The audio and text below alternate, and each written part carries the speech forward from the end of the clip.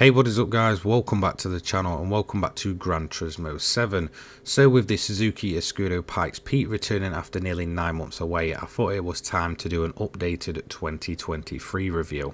So with update 1.31 we got a massive overhaul in the performance points of cars, meaning Suzuki lost around about 70 pp overall from what it was like the first time it was in the Legends car dealer. So I thought I'd basically go ahead and put it to the test around the Nordschleife to see if it still holds up and if there'd be any difference in its time from 2022 to now in 2023. So if you want to buy this car for yourself, you can buy it for 1.7 million from the legendary car dealer from today. Because of how it got glitched last time, I fully recommend picking one up as soon as you can before this leaves the Legends car dealer, just in case it seems to happen again.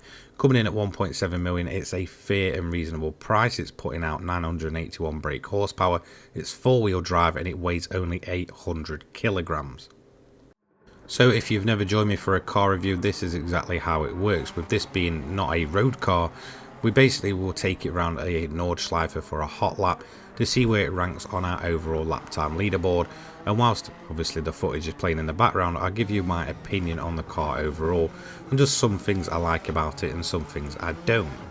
So with all that being said, how does the Suzuki hold up in 2023? This is the first time this car has returned since July of 2022. It was gone for the longest time, mainly due to a glitch in the rotation for both this and the Ford Roadster. Now it's not known if the Ford will have a fix for this update or if that will be at a later date, but for sure they have got the Suzuki fixed, at least for now anyway. There's always the risk that, you know, it could be completely messed up again and could disappear at any time. I'm pleased to say though, even with the latest update, the Pikes Peak feels absolutely fantastic and you cannot really notice any change in the overall feel of the car. It's still a very grippy car, it's still very fast, and it still has that massive turbo lag that it's pretty much known for. Overall, this was a great purchase at the time in 2022, and in all honesty it's the exact same in 2023. This is perhaps the most useful car in the entire game, just for the fact that it can be built in almost any way you really want it to, whether you want a speed build or a fuel consumption build. It's overall a fantastic car that's very kind on its tires. But if we're going to talk about its one lap pace, there's probably only one downside to it, and that's what I mentioned: turbo lag. There's a very simple way to counter that turbo lag, and that is keep the revs up as high as possible. If you let them drop below a certain point, or if you go in a gear that's far too high, you'll get a massive amount of turbo lag with this car, but it's just part of its charm. Overall, in terms of Gran Turismo 7, this car still holds up as one of the craziest cars in Gran Turismo history. If you know, as far back as Gran Turismo 2, it was pretty much the OP car there, and then in Gran Turismo 3 it was the car that could essentially wheelie and throw itself at 3,000 miles per hour, and it still holds true in Gran Turismo 7. It's very much a crazy vehicle. You can get some ridiculous builds going with it, and yes, you can wheelie it. I haven't actually tested it in terms of the latest update to see if it is still possible, but at the time that this first released, you could essentially get it wheeling on the special stage X. So it's essentially the car that doesn't really have any downsides, and coming in at 1.7 million, it seems a very fair price for the performance you're getting, as well as its usability. It is a fantastic purchase and definitely one that shouldn't be slept on. The fact that this car can run at pretty much all events apart from the 800 pp at Spa, just due to the lack of headlights, means that it's perhaps the most versatile car to exist in the entirety of GT7, maybe only closely matched by something like the CLK. But even then, if you compare it from a price perspective, the Suzuki Escudo is an absolute bargain, coming in at only 1.7 million compared to the 6 million plus that you'd need for something like the CLK. So overall, it really is a lot of bang for your buck, and you can essentially just earn the credits you need for this car in around about 1 hour. Anything after that, you're pretty much making profit on this thing, and it is a fantastic car overall.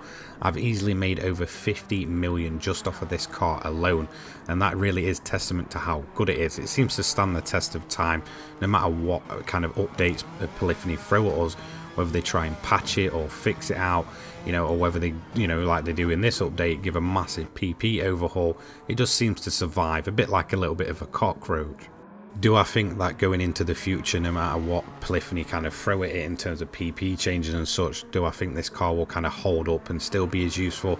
100%. I honestly think it's one of those cars that will always kind of survive PP nerfs and anything like that. The fact that you don't really have to glitch it either to kind of get it under these kind of limits means that it's a fantastic car and a fantastic kind of base for a build. So if you're a more newer Gran Turismo player, I guess coming in around GT Sport, you may not really know how crazy this car is. In fact, it took a bit of a hiatus in that game. It didn't return until GT7. Previous to that, it was in Gran Turismo 6. It is basically one of the Gran Turismo cars. It's massively made popular due to the fact that it was absolutely nuts in some of the older games. And whilst I don't think it's as crazy today, just to the fact that some of the VGT cars kind of, I guess fall into that place of being just the most weird and wacky cars in the game, it's still certainly a striking vehicle to look at and use. The fact that all of this weird and wacky era was pretty much fully usable and not just for show really does give this car a super weird and really unique look. The fact that it's got the massive rear wing, it's got splitters, it's got massive air intakes pretty much everywhere, just gives it probably one of the most unique looking vehicle looks in the entirety of Gran Turismo, and it's absolutely unmistakable. It really is a fantastic looking car while still looking very, very strange all these years later. So with all that being said, let's go ahead and look how this car ranks on our lap time leaderboard.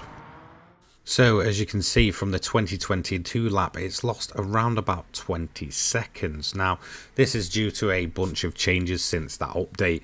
The fact that the physics have been changed multiple times and the car overall has lost a few performance points. That is still a fantastic time. So in my honest opinion, should you pick this car up in 2023? Is it still as usable as ever? 100%, and I feel like this will be a car that will stand the test of time. No matter what polyphony do to this game, the Escudo will always survive. So there we have it. That is an updated 2023 review for the Suzuki Escudo Pikes Peak. It's still as usable as ever, it's still as fast as ever, and it's still as wacky as it's ever been. And in my honest opinion, this is one of the best cars in the entirety of Gran Turismo 7. And now thankfully, due to polyphony actually fixing the glitch with its rotation, everybody can finally get their hands on this car, including newer players that may have not been around when this car first got released.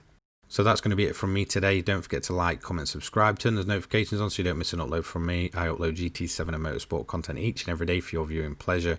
I will see you all in the next one. Take care guys. Peace.